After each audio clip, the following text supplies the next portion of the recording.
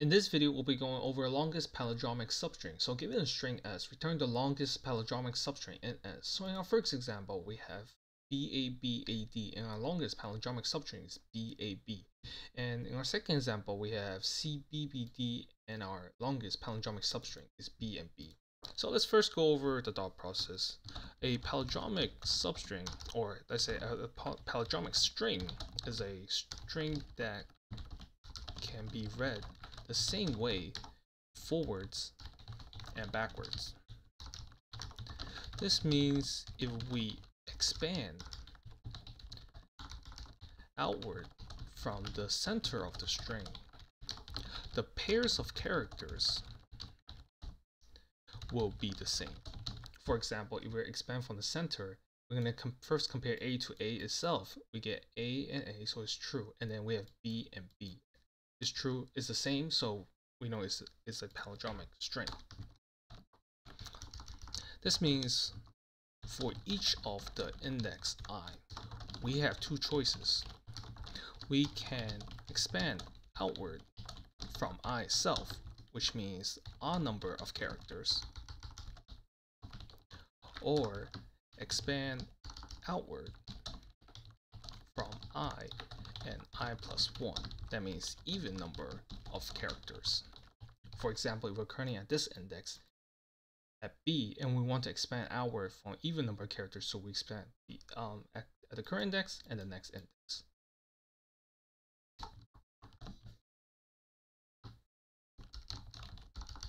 We will want to keep track of the longest palindromic substring and also the starting index of the substring, because we need to generate the substring later, so we need to keep track of the starting index and also the length of it. Now let's go over pseudocode. I'm going to create the following variables. We have the max length, so the maximum length of the palindrome of the palindromic substring, and then we have the starting index of the substring. This one can be initially -1. Now we're going to iterate through the indices of S. We're going to denote it as I. And we're going to first find the length of the palindromic substring if we expand from I, which we're going to call it length 1. And then find the length of the palindromic substring, length 2, if we expand from I and I plus 1. We will take the larger value between length 1 and length 2,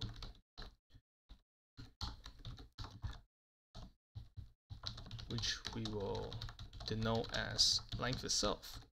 And then if length is greater than max length, we want to update max length to length, and then we're going to find the starting point of our palindromic substring, which is update start to I minus length minus 1 divided by 2. And then we're going to return a substring from start to start plus max length minus 1. Now let's go over the time and space complexity.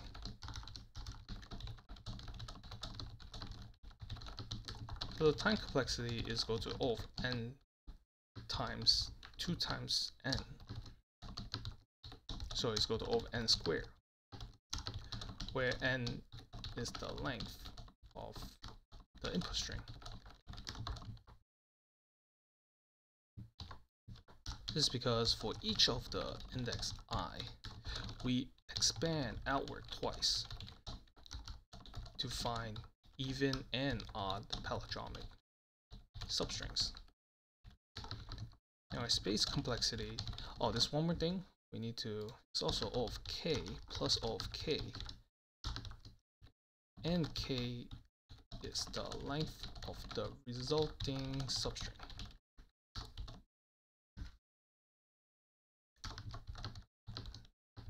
Is the generates result substring.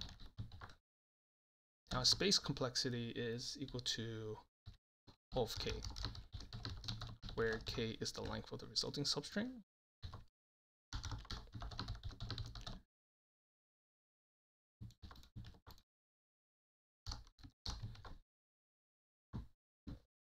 Now let's go over the code.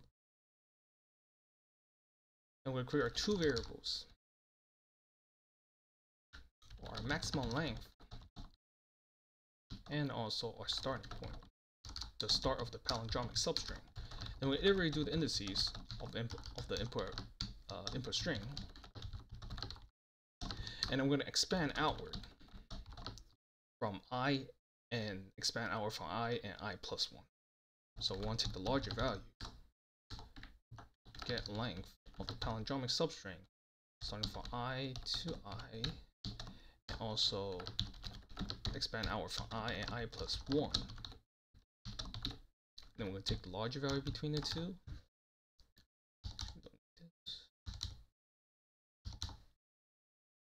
And then if max length is less than length, we're going to update max length to length, and then we're going to update the starting index of our substring, I minus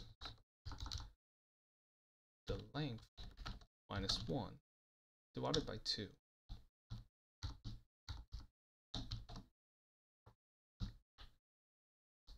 Then we're going to return a substring from start, substring from start to start plus max length minus 1. We don't need to do the minus 1 because substring only takes the end exclusive, so it's automatically start plus max length minus 1. Now we're going to create our method to find the length of the palindromic substrings that we expand from the center. So in I and in j, which be our left and right boundaries, and our input string. So if j is out of bound, then the length will be equal to 0. And then we're going to find the length. So create a variable to keep track of length. If I is equal to j, we're going to start out with -1, else we're going to start it from 0. Because each time the two characters are the same, we're going to increment by 2. And if I is equal to j, we start from -1. And if they're the same, we increment by 2, so we get 1. So let's do our loop. While I is not out of bound, and j is not out of bound, if the current characters are not the same, then we can just break out the loop. Then we can break, then we increment length by 2. And then we're gonna move our pointers.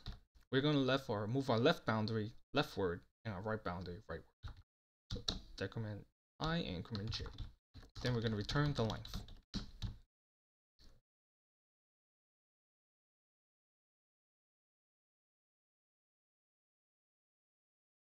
Let me know if you have any questions in the comments section below.